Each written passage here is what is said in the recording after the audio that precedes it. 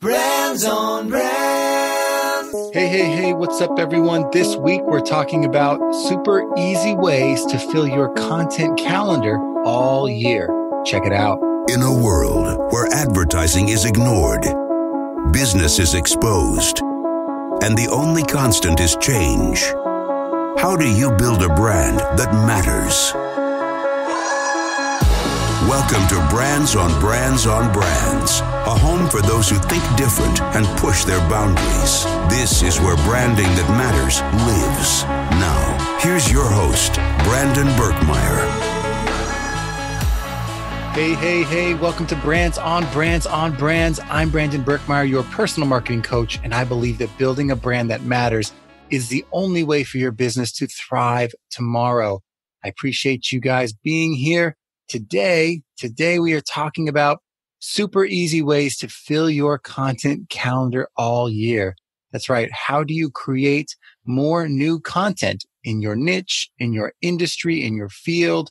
We're going to talk about all those ways you can come up with new content, refresh your content, extrapolate, and bring those ideas to bear that fill your content calendar. Because I know if you're anything like me, I'm always looking for new ways to keep the ideas coming, and that's what we're here for today. If you would like to refer back to any of the lessons, the specific lessons from today's episode, it's all right there for you. brandsonbrands.com/130. That's brandsonbrands.com/130 for the full blog and downloadable resources. Brands on Brands. All right, everyone. Thanks again for tuning in. Super easy ways to fill your content calendar all year long.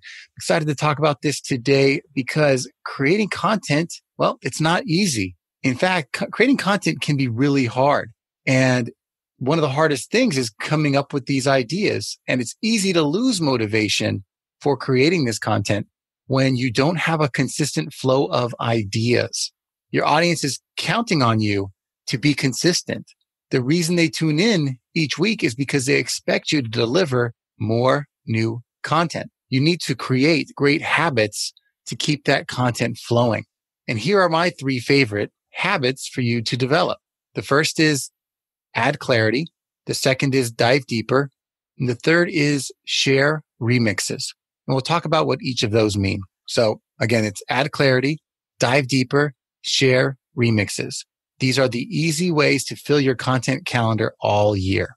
So let's dive into add clarity first. Whenever you've created something already, especially if you've been podcasting or creating YouTube channel videos or blogs, if you've already been creating, looking backwards is a great way to create things forward. What I mean is you should be looking at your old content to source ideas. So when I say add clarity, the first place you can do that is to reflect on some of your old content. And for example, when I wanted to talk about my personal branding framework in episode 74, I actually brought back a quote from episode 1. And I shared quotes from an interview I did to really hone and hammer in the point that I was trying to make in the episode. I shared 2 clips from previous episode. And I reflected on what those clips meant to me and the information and the insight that I derived from those clips. And I used it to form my whole episode. And you can do that too. So you can look back at your old content, reflect on it, and add clarity to your audience around the point that you're trying to make in this new piece of content. That's one way to add clarity. Another would be to reflect on past experiences, not just past content, but past experiences. Look back on the things that you had gone through and that you've now overcome. Don't just talk about things that are happening right now that you're still struggling with. I'd prefer you look back on the things that you'd struggle with a year ago or 2 or 3 or 5 years ago and add clarity to that. Say, this is something I struggled with that you might be struggling with too, that I got past. And by the way, here are some ways that I got past it. Here are some solutions that I found, some resources that I used, a mindset that I had that helped me get through it. Reflect on those past experiences. And as you take time to think about it, write them down so you can use them and share them, not just in your content, but also when you are out there creating PR for your business or you're out there networking and meeting new people. You'll have stories to pull from, and those stories really connect you to people because it lets them know that you've been where they are and they might need to work with you or listen to you to get past it too, to solve that same problem. So reflect on your past experiences. And the third way to add clarity would be to reflect on current events. Look at things happening right now in the world, in your industry, or to other people that are having similar problems as your customers, and reflect on those current events and say, what can we learn from what's happening right now? What are some takeaways or some practices that we can apply to something happening right now? And how do we learn from those current events and take your experience and add it to it so that you have perspective, you have an opinion. People want to know, based on what's happening right now that's relevant to me right now, what would your opinion be? And you might be the one that gets to help them through that thing that's happening that's real right now in their life because you brought it to them in this context of something that's happening to everyone right now or to someone in their business right now. So add clarity can be really powerful in terms of creating new content. And it simply requires you to look inwards and backwards into your past experiences, into current events, and to old content, and bring that forward and find ways to provide clarity in terms of advice or solutions. All right, that's the first one. The second way to fill your content calendar all year is to dive deeper. The first was add clarity. The second is dive deeper. And the third is share remixes. So let's talk about diving deeper. This could simply be you asking a new question based on an old topic, a topic that you may have already covered. Listen to your old stuff. A great way to get better at producing content is to listen, watch, and read your old content and ask new questions. There are some simple questions, whether it's who, what, where, when, why, or how to, that you can ask about a topic you may have already covered.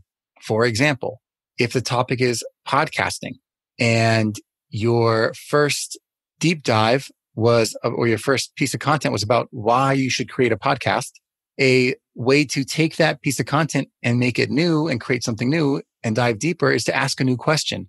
Well, instead of why should you create a podcast, look at one of these other questions. Who, for example, who should be creating podcasts? Who are podcasts great for helping? Or what? What is a great podcast? Or for some people, what is a podcast? And why is it important? Or another great question for this particular one would be how to create a podcast. So for the people out there that know why they want to create one, they want to take that next step. What would you do to get started? What would you do to get through the process top to bottom? All those how-to questions. So every topic you've covered in the past may have new questions you can ask that provide new information that you didn't cover the first time.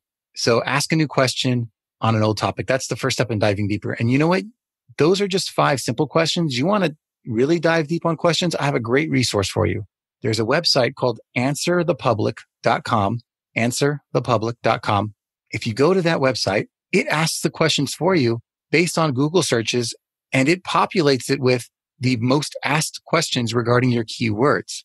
So if your keyword was podcasting, like in the previous demonstration, it will tell you all the different questions that people are asking on Google about that right now. Not only that, it also will dive into other types of queries or searches that are happening regarding that topic, whether it's using different types of words like articles that start the flow of a question, or the word like versus. It might say, okay, podcasting versus YouTube or something like that. It will give you examples of all those types of questions. In fact, I did a search for you about podcasting, or actually about the word content calendar, since that's what this is about. So if I dove deeper on content calendar, here are some of the questions that pop up on Answer the Public. Why content calendar? How to build content calendar? How to plan content calendar?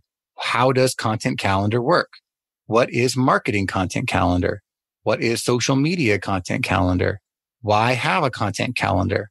Why is a content calendar important? All these questions could be new pieces of content that I could be answering.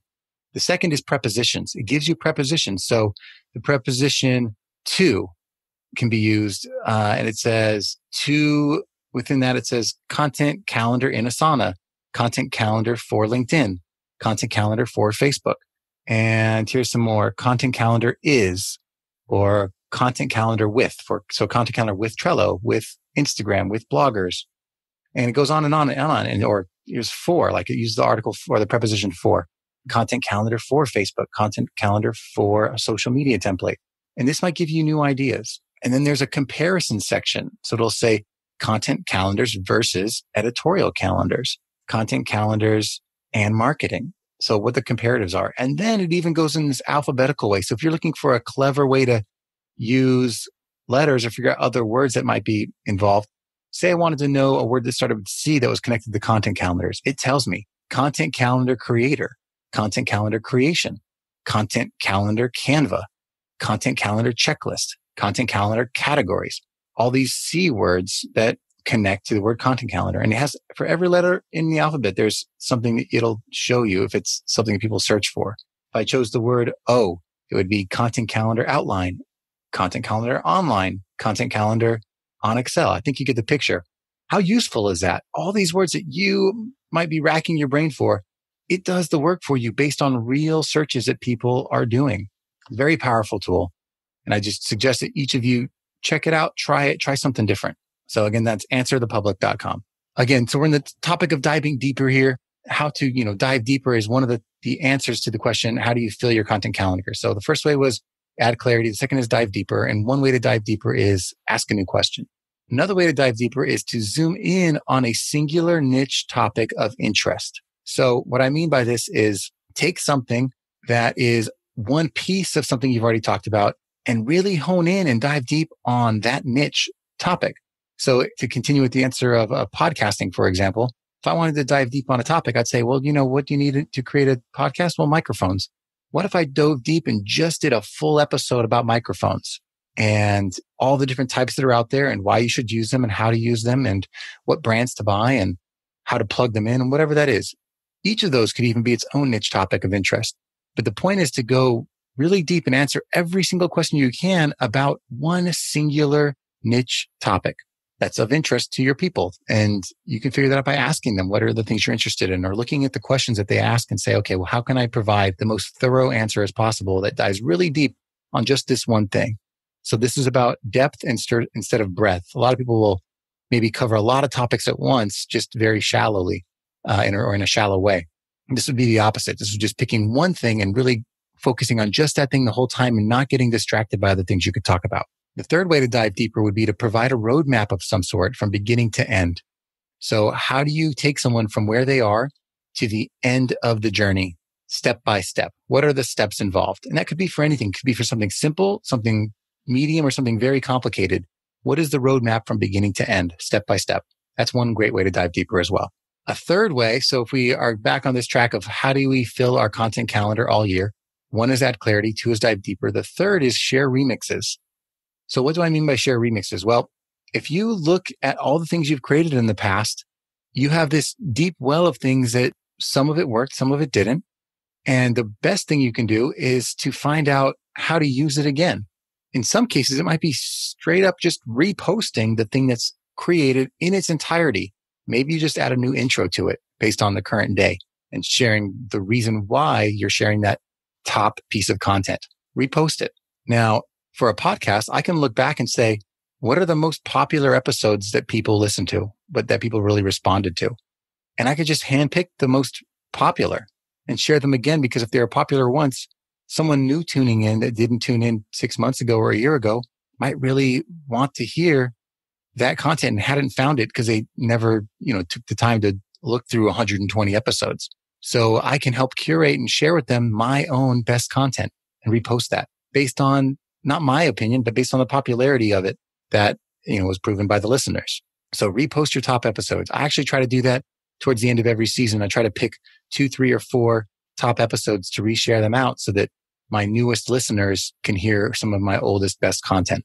Do the work for them. Don't make them find the diamond in the rough. Just share your diamonds with them right from the start.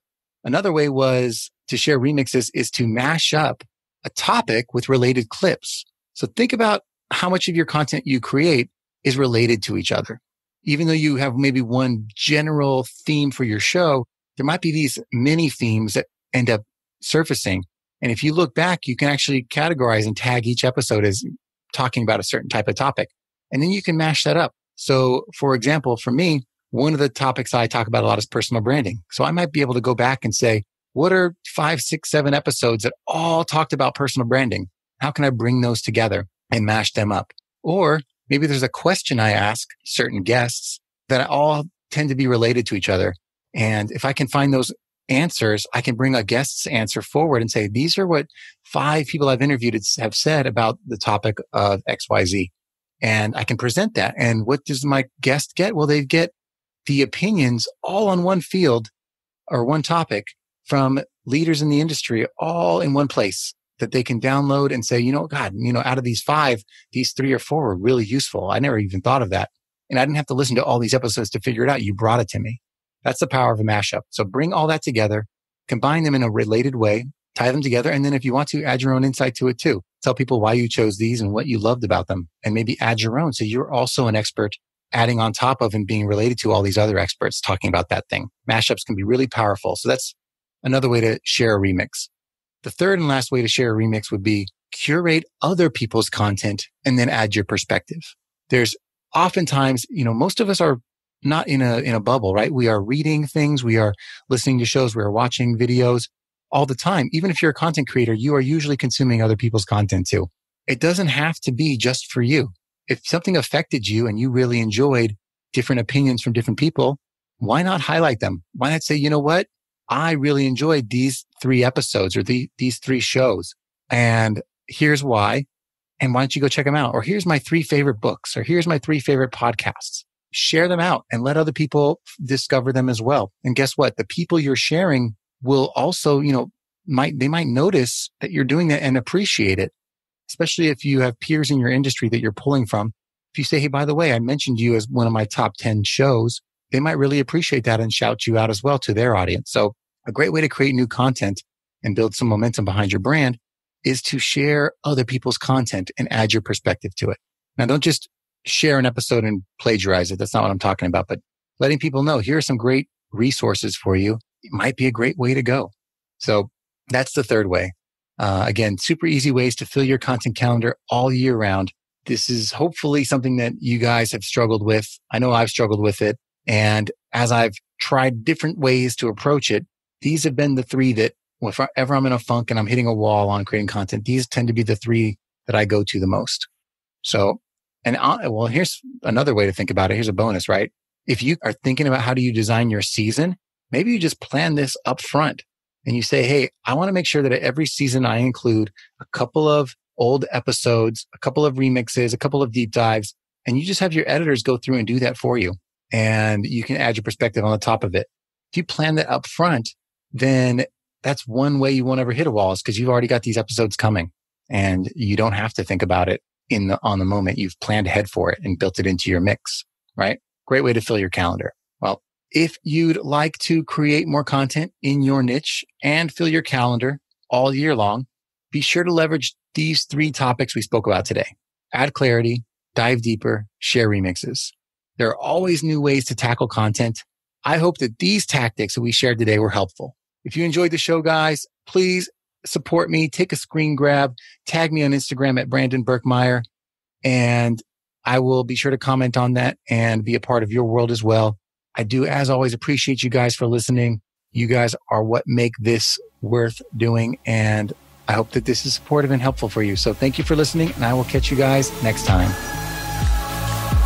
You've just taken your marketing knowledge to another level with this episode of Brands on Brands on Brands. But we have plenty more ways to not just help you build a business, but build a brand.